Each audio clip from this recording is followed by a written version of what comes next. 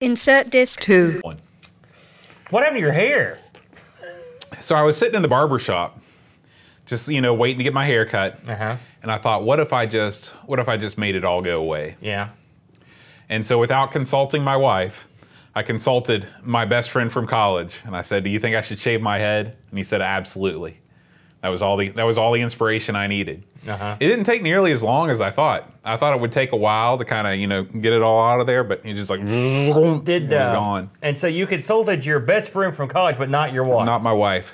She was. Did you tell her this tale? She was not pleased when you told her when about the. Did you tell her you consulted your best friend from college? You told her that. You're a brave man. I did. I said, she's like, why didn't you call me? I said, I didn't. I called Greg. Now, my next question. Why did you not get the eyebrows shaved off? And did you consider a full body wax? I never considered the eyebrows because my eyebrows are sacred to me. They're how I. That's how I emote with my eyebrows.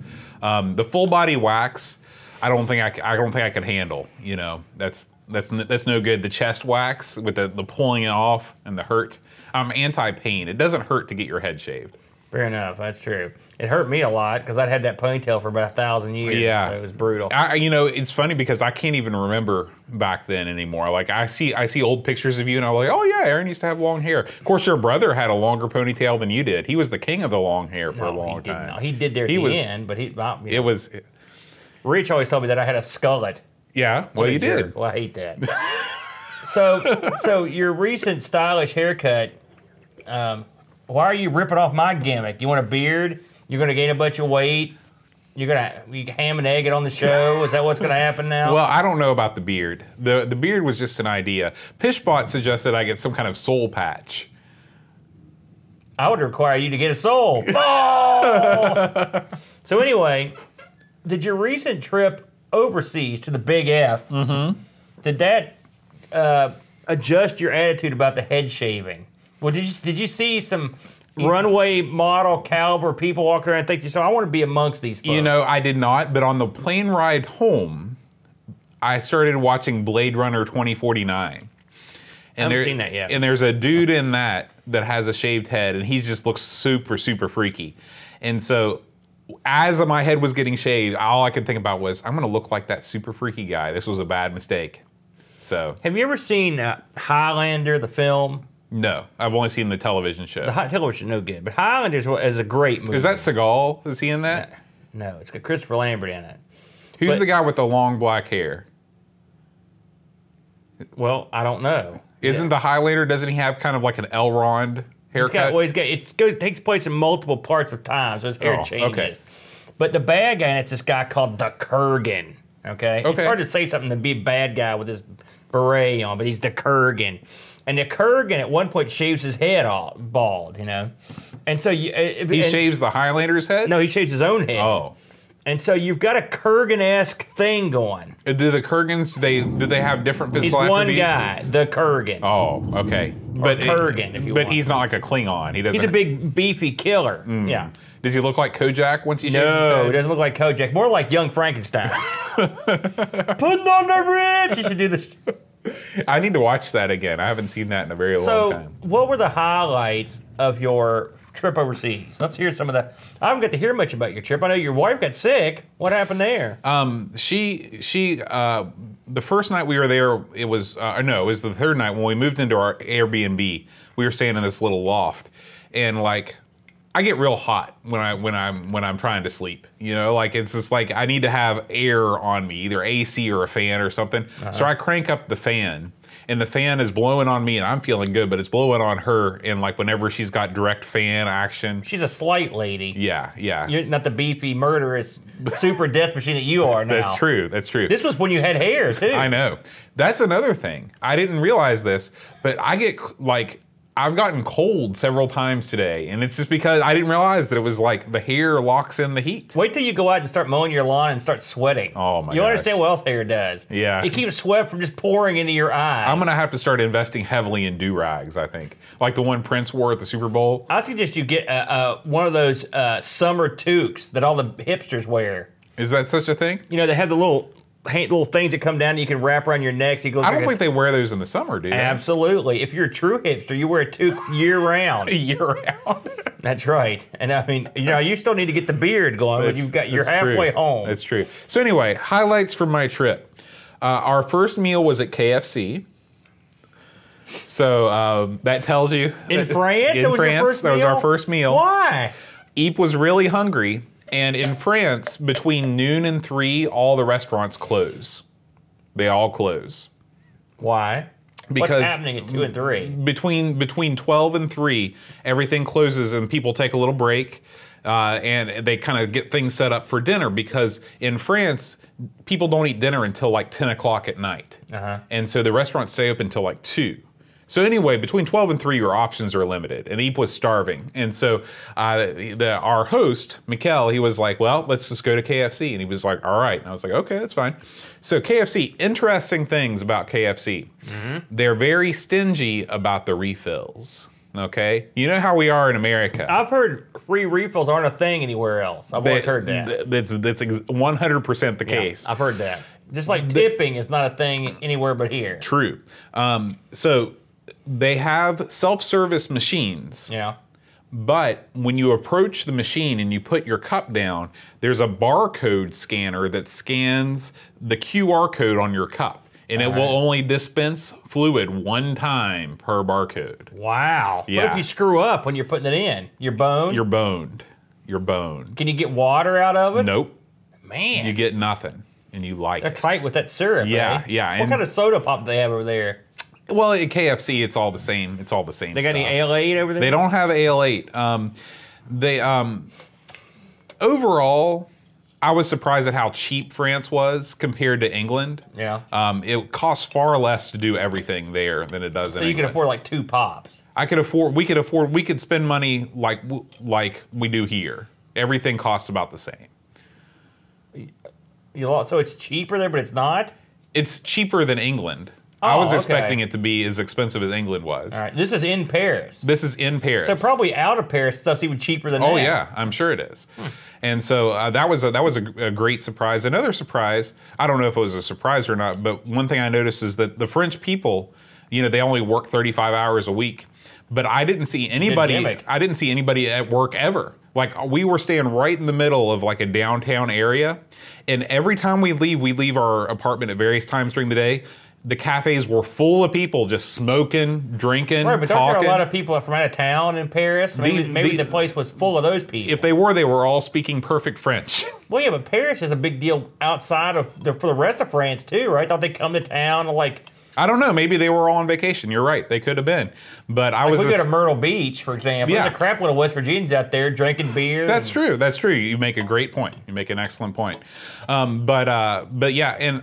There's a stereotype in America that like Parisians or French people in general are very rude. I did not come across that at all. Everybody was very friendly to us. We've stole their gimmick. Yeah. Now we're the jerks. Right. The jerks of the world. It's funny. As soon as I would start to speak in my nuanced and perfected French, Bonjour, monsieur. You would be like, "Hello, sir. Come on in and have a seat." It would, Bonjour, y'all. Yeah, the rest of the conversation would take place in perfect English. Can you speak a little French now for us? Say like. Welcome to the Amigos show. I'm Bo. Do your shtick in French. Welcome, I don't know. It's like Benvidas or something like that. It's very similar to the Spanish. Les amigos. Je m'appelle Boat. Il appelle Aaron. That's horrible. I think that's almost perfect. That's French? That's French. I'll let you have a mouthful of marbles. Well, you're trying to spit those out. It's a fine line between the marble mouth and the perfect Holy French. Smokes. So, let's hope you never need an emergency room or visit or anything over there. We had excellent hosts the first half of our trip that drove us around to a bunch of different places. That is nice, isn't it? We saw a monastery that was built on this island on this bare rock. And before they built the bridge, you could only travel to the island when the tide was out. You'd literally drive across the ocean, and when the tide came in, you couldn't get out. So it was cool.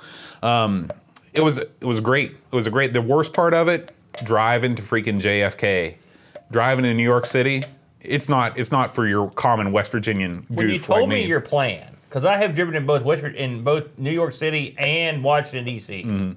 Because you went there, right? Well, I used to live in D.C., so I know all about that. Well, it's horrible, too. Yeah. And you know that. Yeah. And the road system, it's like rolling a D20. Yeah. Okay, exit 4? Okay. So when you told me you had a cunning plan and that was part of it, I was like, does it seem that cunning? Right. And in retrospect, it wasn't cunning. In the future, we will either fly out of Charleston or drive up to Wilmington, Delaware, where my sister lives, and then fly out of Philadelphia, because they only live like 10 minutes away from the Philly that's airport. no good either. You don't want to fly out of Philly. Don't go to Philly either. You have problems with most big cities in America. Just the ones I've been to. Now, that's not true. For example, I'm okay with Indianapolis. I'm okay with Houston. I'm okay with Dallas. I'm okay with Charlotte. There's plenty of big... Atlanta, I rode right through Atlanta. You know, hot Atlanta, no problem. It's just eastern cities that are troublesome, the northeastern ones. Your Bostons, your Jersey cities, your New Yorks, your Phillies. I don't like any of those. Why? Washington, see, I love Washington, the nice part. But the bad part I don't like, and getting to any part is tough. That's why you park outside of Washington, get on the train, then you're in business. You realize that that's every city, though. You just happen to see the bad part of those cities. No, you don't think Houston has bad parts? Oh, it does. No, I'm talking about just the driving part. Houston is it's also insane. Listen, almost every city's got, even Cincinnati's wacky. Yeah. Right? They're all wacky. But I know the traffic up that way is brutal, and Atlanta too. They have massive traffic issues. But I used to live in D.C. I've driven through every big city on the East Coast. I used to live in Boston. I've never had the trouble that I had going on the New Jersey Turnpike between the Jersey State Line and JFK. It was the most stressful I've ever felt, and I literally thought that we were going to die the whole time. And I was like, "This is it. We're not going to France. We're going to get in an accident. I'm driving this rental car. It's bad." Did you take out insurance on the rental car? I get it through Geico. It's built into my thing. A wise decision. Yeah. So, what did you do in terms of events while you were in France? Did you attend any shows? Or, no, we went to the Moulin Rouge. Ooh, that sounds pretty good. And it's hilarious because the Moulin Rouge is right in the middle of the red light Isn't district. that where all the sexy fun happens? Yeah, well, the sexy fun is all around the Moulin Rouge. The Moulin Rouge, I think, is pretty. It's pretty sanitary compared to a lot of the places that we saw down there. But you know how much tickets are to the old Moulin Rouge? A couple francs. $175 gets you in the door. 175 francs. €175. Oh, you mean that's like, cash money? That's $200. Yeah, $200. Holy to mackerel! go to the What show. do they do to you in there? I'll never know because I'm not going to pay that kind of money. I don't want to know up front before I put the money down. We took a little train, like you might see riding around the Huntington Mall. Yeah. We took that up the hill, and looked. We went to the artist quarter and saw like a bunch of stuff. We really didn't do. How was the Louvre? We didn't go to the Louvre. Yeah. You didn't go to the Louvre? So it was beautiful, and I didn't want to spend all day walking around inside a museum. Yeah. After all, it's just the Louvre. I didn't want to do it. We didn't do it. We went to the Eiffel Tower. The Eiffel Tower was a mess because they're doing all kinds of construction underneath it. We couldn't get close to it. Did you go to the Arc de Triomphe? We did not go to the Arc de Triomphe. Why did you go to Paris? You could have just stood out the country and seen nice fresh air. Here's the way that I sightsee is probably different than lots of people sightsee. I've seen all this crap before because we have books and we have movies that show you all this stuff. When I go somewhere, I want to be in the middle of normal life. I want to walk around and see the stuff that normal people see in this country. That's what's interesting to me. That's why I love going to that flea market. Who can say they've been to a French flea market before? That's cool. That's not something you're going to see on a guided tour of France. Now, she's not that way. She wants to see all the hits. How does a flea market in France differ from, say, the hillbilly flea market that I would attend on a regular basis? Well, think about the hillbilly flea market. All right. Picture it in your mind, and then picture everything elevated a little bit. So, at the hillbilly flea market, you might see a big pile of VHS tapes. Yeah, okay? Absolutely, that's right. In France, you might see a big pile of 19th century books. Oh, I see. Yeah. So you're still seeing old stuff, but it's just a different kind of old stuff. It's sort of like when I watched that interior decorating show from the UK, and then I watched the one from here. They're doing a 1920s house, whatever they're doing a house that's been there since the dawn of time, like a 1,000-year-old house that you can't do anything to. It was really cool when we stayed at our apartment. you could tell that this was a place that used to be a bigger place that they shoeboxed up into a bunch of different apartments. Yeah. And the wood beams had carvings and stuff in them. They look super old and super cool. Now, getting back to the important part of this trip, to visit the KFC. How's the chicken taste? Is it truly Kentucky Fried? That's a great question. Is the menu the same? The also, menu do they have wine? They do not serve wine at KFC, but I do believe they had beer on the menu. All right. And I got what I always get when I'm at an overseas KFC, because I've been to a KFC in every country I've ever been to. Okay, weird. I get something called the Tower Burger. The Tower Burger is a burger. It's a chicken sandwich. They just call it a burger. It's weird overseas. Yeah. But it's a chicken sandwich, and it has avocado on it. A bunch of avocado on there. Mm-hmm. And now it's different than the Korean Tower Burger, which has like a flattened out cheese stick on it, like a big flat fried mozzarella. So I always get that just to compare the Tower Burger. But they had tenders, they had wings. It was your normal KFC. I will tell you that at the supermarket, there is absolutely no age check on any kind of alcohol purchase. Like, we went through the self-checkout with wine and beer and stuff, But that's not as big a deal over there because they grow up like that, right? Yeah. You grow up drinking from day one. That sounds dangerous. It's funny whenever you have somebody that goes to another country, even, for a week, and they come back and they're like, well, let me tell you about the French, because I know. Yeah. I don't know crap about anything. Did you see a lot of liquored up people walking around? Yes. In Paris. I just wondered if anyone can drink. Yeah, in public intoxication is not a crime like it is here in many cities in the United States. So we saw when we were on the subway going back to our place, we saw they were probably in their late teens or early 20s, and they were drunk out of their minds. They were drinking wine out of a box, just the full tilt. And Classy. They were singing, Hey Baby, Hey Baby. Oh, yeah. They sang that about 400 times. I put that marching band of all things. We did. We stopped playing and sang the chorus. But I mean, they were probably tourists. They were definitely French. Yeah. They were French people. Yeah. Well, there you go. Yeah. I tried. But that altogether, will we go back to France? I don't know. Let me ask you one more question. I have heard from a friend of mine that went to France, this has been decades ago, that it was kind of, at least parts of it were kind of dirty and like smelled kind of urine-y. I think that France has probably done a lot to overcome that, because it was the only parts that we saw that were dirty were the very heavily touristy places where there's a billion people. There are places in France, and I have a picture of this. I wish I could magically bring it up on the screen. It looks like a trash can, but it's got a little lip coming out like this, and that's a urinal. It's just right there out in the open, because they recognize that there's lots of people that are. And here's the thing, like in America, especially like where we are, you can find a Walmart, you can go to McDonald's, some place is going to have restrooms. In France, unless you buy something, they're not going to let you use the restroom, you know? And so, but they have these and it's not a weird thing at all, like to have somebody just like peeing into one of these urinals that looks like a trash can. So, I mean, and the thing is, we have the same problems in, like, say, I hear it's real bad, like San Francisco. Yeah, now, like in New York City, I'm sure it's exactly the same thing. Yeah. So, most of the stereotypes, the negative stereotypes that we all know about the French, I didn't find any of those to be true in my particular case. I've only met a couple Frenchmen in my time, but they were both real nice. Yeah, I'd never met anybody from France before. I went to school with a couple exchange students. Did you? French, yeah.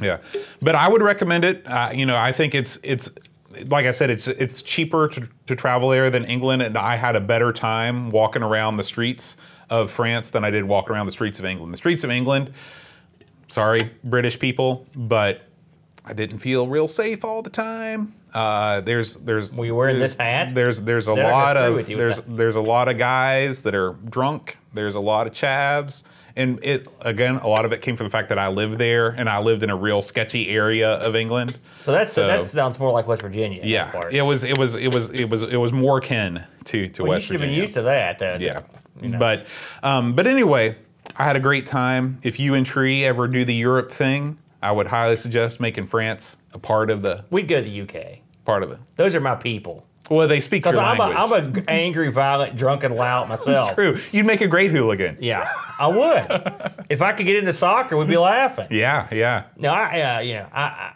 listen. I got nothing against the French, and the historical aspects of it. I would probably do the exact opposite you did, which is go see all the historical stuff because I like that stuff. Yeah, yeah. But I would like to. I like to visit the UK, especially the big heavy points and castles. And so I love that stuff. I'm sure We France did, yeah. has tons of cool castles too. There, man. You drive down the highway, and it's like every exit. There's a big sign. Come see this castle. And you know what castle is in French? This is going to blow you away. Chateau. So like we always talk about like, oh, this is my chateau. You know, it's just like your house. Yeah. But it's like chateau means like a castle in France. And you know what they call water towers? Le Chateau, which means water castle. Oh, okay. Yeah, I thought that was hilarious. That's kind of neat. Yeah. Yeah. So overall, you gave it the trip a thumbs up. Absolutely, and I want to thank our guests that will never listen, or our hosts that will never listen to this show, Miguel and King. They gave up their whole house for us to stay in, and they stayed with their in-laws for 3 days. Yeah, so that is super duper. Super awesome. How did you guys know these people? Yeah, Eep went to college with King. This Thai girl. And I see. yeah, Okay. and so she married Miguel and moved to France. Outstanding. So, yeah. Outstanding. Well, that sounds great, Boat. You know, while you were gone, I did some incredible touristy things myself. Oh, do tell. I did nothing. No. You went to Tell I me did all nothing. about the Renaissance Fair. Oh God. Well, You talked this thing up on Facebook like it was the best thing ever. we had a good time. It was a hot day. We went early. And I mean, it's funny. You went to the place where the Renaissance happened. And so this was the West Virginia equivalent. It was exactly what you think it is. You know, that was fun. It was that we went there, and it was out in the beautiful outskirts of nowhere, but it was like farmland. Lewisburg, very nice. It was way outside Lewisburg, and it was out in the middle of nowhere. Ronsell or wherever you got the Amiga from? Was it in that area? This was out in the middle of nowhere. It looked like you could have been in France. That picture you sent could have been taken right where we were at. It was an old farmland. But they had it all done up real nice. They had a lake. We saw a joust. We saw a comedy sketch of these two nuns. Hey, nunny, nunny. Oh, one of my favorites. Did you eat a turkey leg? No, I did. It's funny, we didn't. It was so hot, we just didn't eat that much. I did have some. Now get this. I'm sitting up there. We're getting ready to throw axes, and I threw axes, by the way. And so I hear that's awesome. They let you they're like, here's an axe. No, chuck it's it. an axe throwing guy, and you pay a couple bucks. You throw axes. Oh, I never wow. thrown an axe. Me neither. You should see Teresa overhand throwing these things. I thought, holy moly, this isn't going to do me favors. But I'm sitting there with Tree and Luke, and we took Luke's little girl buddy, and all of a sudden I hear pepperoni rolls from off in the distance, and I look over and I see a chick wandering up the hill. I'm like, yo, I'm like, pepperoni wench, come hither. And she goes, what'd you call me? I was like, pepperoni wench. She goes, okay, yeah, that's me. I was like, give me a pepperoni roll. So we had a home fresh baked. I don't know if they had those in the Renaissance. I'm guessing they didn't. Probably not, but in the Renaissance of West Virginia, that's pepperoni roll. It was great. It was a tremendous pepperoni roll. I bought the kids a bunch of throwing knives and shurikens, and they just, like 20 each. So was it set up like a shooting gallery in a carnival? No, sort of. You were thrown up against a big wooden plank. Okay, I'm just trying to picture it. It was right beside the wood. Was there like targets on it and things? No, there were stars I think painted on. Oh, it okay. Or something. But yeah, they just fling it away. Yeah, it was awesome. And then I made sure to tell Teresa's mom. I was like, "Yeah, let the kid throw knives." She was like, "What?" They had an elephant you could ride. I couldn't believe that. Luke, what kind of Renaissance fair was this? This is the kind that Hannibal would attend. Yeah. And it was awesome. But I couldn't get Luke to ride the elephant. He was afraid of it. Yeah. Well, that's understandable. They're big animals. And he also had camels and a unicorn. I didn't see the unicorn. He wasn't out. Getting his horn sharpened. Yeah. But what was the entry fee to get into this thing? I think for the four of us, it was like $35. That's not bad at all. It was a bargain. Yeah. But we were there for like 4 or 5 hours and it just got so hot. Pretty well attended? Oh, yeah. They did real well. It was great. It was great. I highly recommend it. We're going to go next year on a day that's not 95. Good. They had a mermaid in the lake trying to lure you to your death. That was kind of fun. I'm serious. That was her gimmick. She's like, "Come over here. It's cool in here." Was she actually? Did she have the tail and everything? Yeah, she was swimming around in there. That's crazy. They had fae folk, and they had people dressed like fairies, and of course everybody was in the long skirts. Oh yeah. Your typical garb. Using the cool language. So pirates and sword fighters, and it was all the stuff you would think you would see. It was cool. That's great. That's great. Yeah, maybe Eep and I'll go up there with you guys next year. Yeah, I hope they're gonna do it again. It's all of June is when they do it. So it was fun. The whole month of June, they're there in the field. And on the weekends. Yeah. Oh, okay. Yeah. Awesome. You know, somewhere that I would like to go that you're talking about wanting to go to the UK. I'd love to go to Scotland. Yeah, my mom wants to go real bad. Yeah. So but Mom has trouble getting around if we could do it or not. But it'd be fun. Yeah, that was one place I could kick myself for. I spent the whole year in England and never. I'd like to see all of England, Scotland, Ireland, everything. I'd like to see it all. It'd be great. Isle of Man. I want to go out there. See what's kicking around the Isle of Man. Easter Island, wherever. I'd go to all of it. I want to go everywhere. Just take a little boat and just drive around. I think it'd be awesome. It would be cool. I watch these shows on the BBC, and it's like, we're here in, like, I watched one last night. They were in Beer. It's a town called Beer, and all the houses sort of look the same, and they're on this on the side of this hill, and they all look out at the ocean. I thought to myself, what a great place to grow up in the city of Beer. And they said this city had a lot of they did a lot of smuggling and stuff back in the day because I guess they mine stone out of it, and so underneath the city it's like 75 miles of tunnels where they've mined all this stone. That's awesome. We're going to get that around here. We got coal mines. Yeah, you're not. But you don't want to visit a coal mine town. No, you definitely don't want to walk down in the old coal mines. Let's go to Black Betsy. That'll be a good place to visit. Where's that place in Ohio that's still got the mine is still on fire from 100 years ago? Pennsylvania. Yeah, Pennsylvania. Yeah. But that would be cool. It would be cool. Well, it sounded like we had a good time, and before we close out, the Amigathon's it was 15 days, 2 weeks. Yeah, it's closing in. We're going to do a show next week, and then after that, it's going to be the Saturday. We're going to skip right into that. Right. And we're booked for what, 15 hours right now or more? Yeah, we're booked for 15 hours right now. And so we'll go up to 24. You think we're going to get booked for 24 straight hours? You never know. Have you thought about the logistics of just on 15 hours in terms of your body? And like how it's going to feel to be cooking. You're going to be, you have to be on like all the time. Yeah. I can let off because this is it. But you have to, it's like Carson. Well, like I said, be entertaining nonstop. I've got the back end stuff running so much better than I did last year. So the only thing I want to have to change is the name of the game and the game that's coming up next. I think I can handle it. I'm not even talking about that. I'm talking about being entertaining personality with banter to beat the band. Oh, we'll have banter. You don't need to worry about our ability to banter. We're gonna just be bantering up. After about hour 3, I'm gonna be like, "Bo, what are you doing? Shut up. Play your game, jerk." Okay, Bo. No, and plus we'll have our rotating cast of characters coming in. You got to get old Chad on board. I've already talked to all these goose. Yeah, but you know how it is. You know how they are, but I hope we get Matt and Chad. Yeah. Tree and Luke are gonna stop by. Yeah. As soon as I said free pizza, Luke was like, "I'm there." He's in. So he wants to play games. So we should have a good time. All right, guys. Thanks for watching. We will see you again on the next Insert Disc 2. Au revoir. Au revoir.